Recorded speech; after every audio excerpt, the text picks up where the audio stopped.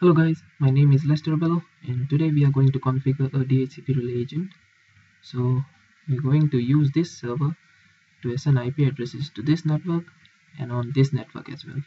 So now we are going to configure the DHCP server. On desktop, okay, we are going to give 1.254 and we are going to keep it as this and this, just in case if you want to make this as a DNS server as well. So configure DHCP and the service on. Okay, 192.1. Okay, so I'm going to give the start IP address from 1.10. So 192.168.1.1 till 192.168.1.9 will be ignored.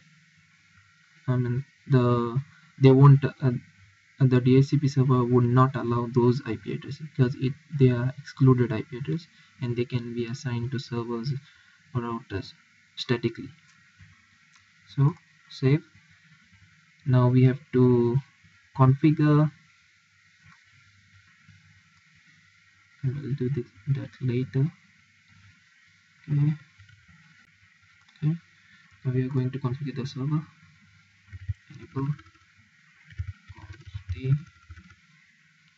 the host name Cisco. Now we are going to configure the fast Ethernet 0/0.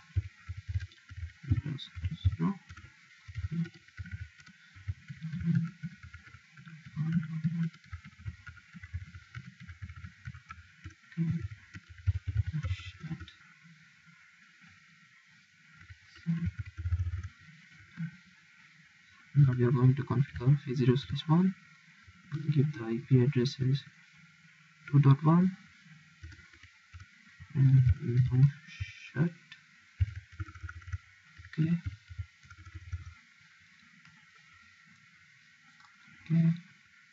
So now we are going to check if this PC is getting an IP address from this server. Click on DHCP. Okay, so this PC is getting the IP address.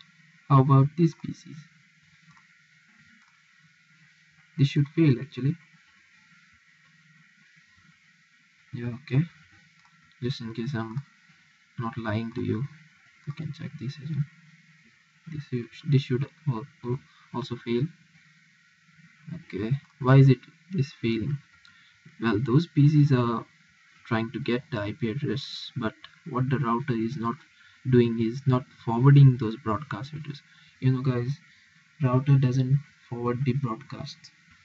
The purpose is to break up the broadcast domain. So this broadcast domain and this broadcast domain are separate. So the router won't allow 1.0 network, if there's any problem on this network, will be to broadcast on this network. So in order for that to happen, we have to insert the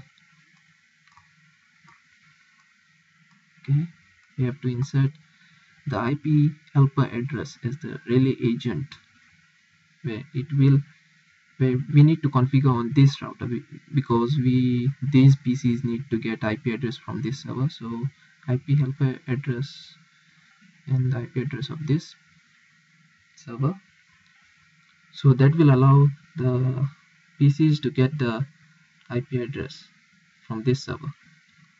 So now we are going to click on that interface, fastnet 0/1 IP helper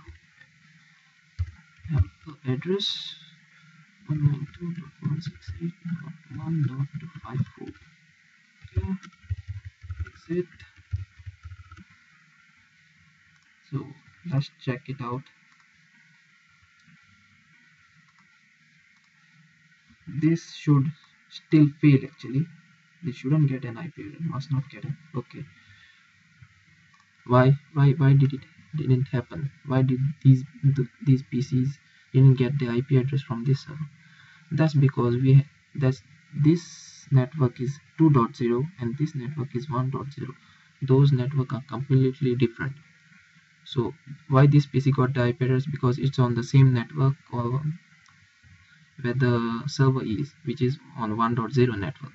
So that's why it got the 1.0 network's IP address. This is on 2.0 network. So this PC should get an IP address of 2.10, 2.11 like that. So we have not created the pool for that. So we have to go on over on the server and create another pool. Click on DHCP. The pool name is 2 default gateway of fast ethernet 0/1, which is 2.1. DNS server will be okay, the same router, whichever. Here we'll change it to 2 and we'll click it on add. Okay,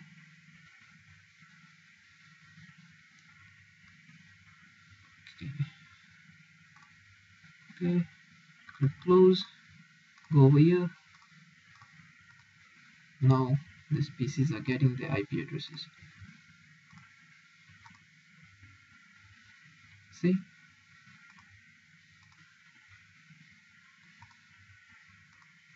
just in case I'm not lying to you, check this out. Okay, now the practical is working fine.